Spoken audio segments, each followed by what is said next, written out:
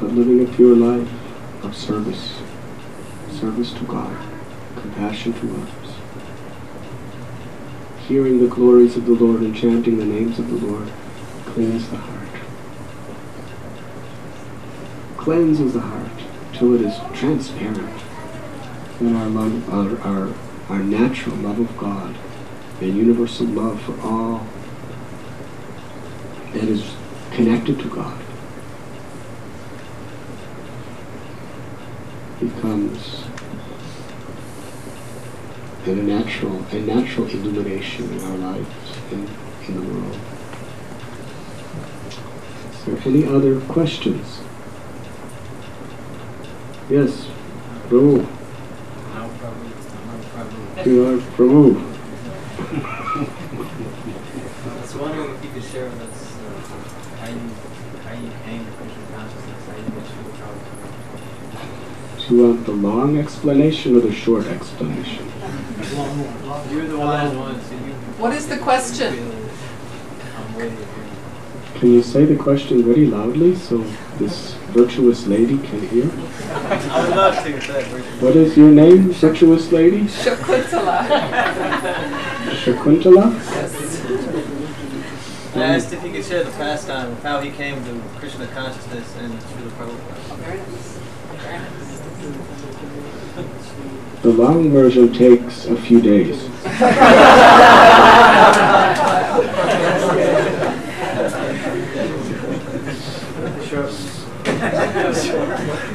The short one is by Prabhupada's mercy.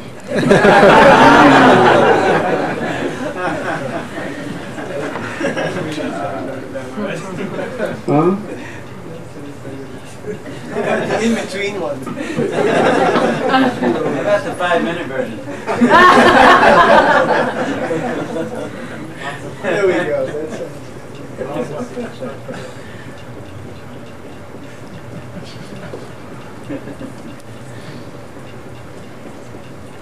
That's really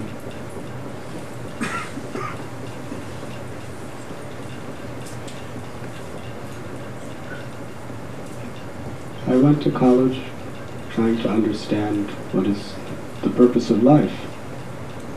And I learned something in college, but I wasn't going to learn it in college. At least that was my own relative conclusion. So I began to search. And I was a teenager at the time.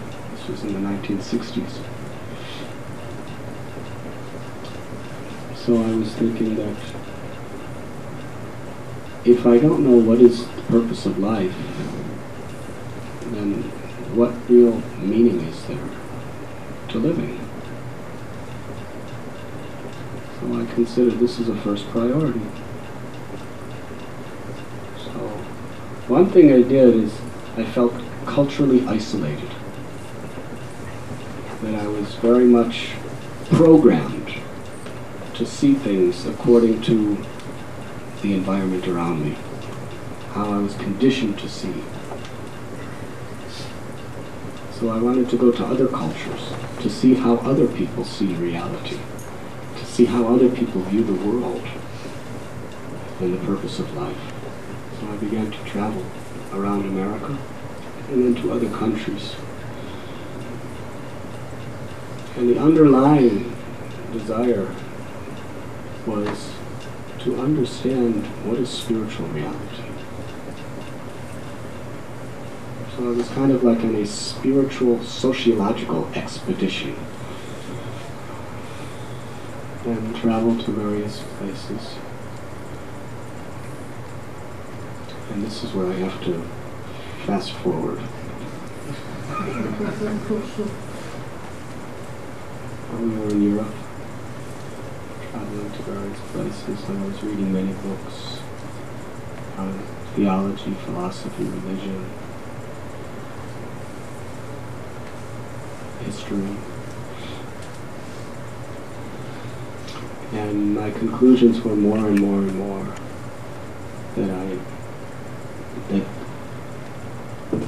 that spiritual enlightenment is the only real truth. That I must understand what is it within me that is eternal, that is real. What is God? So in Europe, as well as in America, I was making a study of the various religions of the world.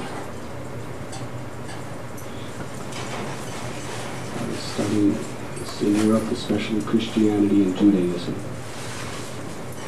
I was going to monasteries, cathedrals, and synagogues, talking to holy people, learned people, seeing how people were living, and also just seeing how people were living, and what their values were.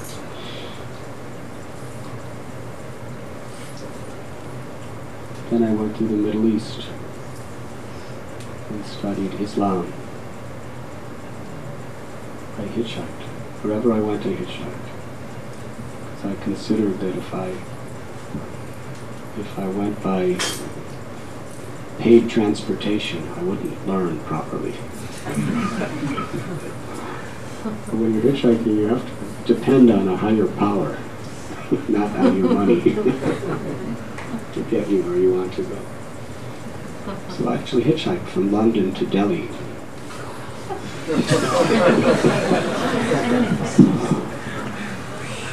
Quite exciting.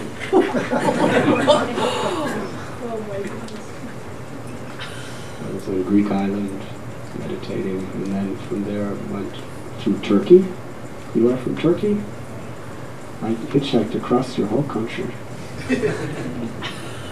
First I went from Thessalonica. I'm sorry? Thessalonica in Greece. Oh. And I went across the border. Then it was very dangerous. Greece and Turkey were not friendly people in those days, as far as each other. Right. In fact, when I was there, the largest cholera epidemic in the whole century was in Turkey. This was in 1970. And there was a no man's land between Greece and Turkey. But that's a long story. So I hitchhiked from Istanbul to Ankara to Erzurum. To Erzurum? Erzurum. Okay, how do you say it? Erzurum? Erzurum, yes. Have you been there? No. It's an eastern part. It's a very exciting place, actually. And then from eastern Turkey, I entered into Iran.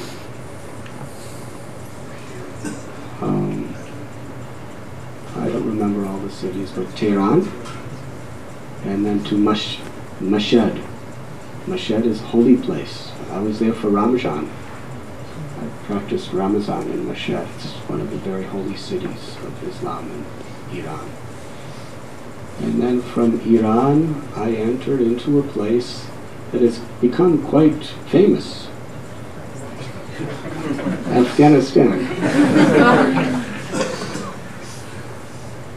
First I lived in Herat. Actually, in those days, Afghanistan was a very wonderful country. The people of Afghanistan were some of the friendliest, simplest people in the whole world. They were so kind. They would let me stay in their house and they would give me that flat bread. So from Herat, went to Kandahar. Kandahar later on became the capital of the Taliban's, yes? And then to Kabul. I was there studying Islam, going to mosques, masjids, and meeting people and living with people. Then from Afghanistan, I went to the Khyber Pass. Pretty well. Khyber Pass, I didn't hitchhike. Nobody has ever hitchhiked alive through the Khyber Pass. I somehow or other did some fundraising in Kabul and got a bus ticket across.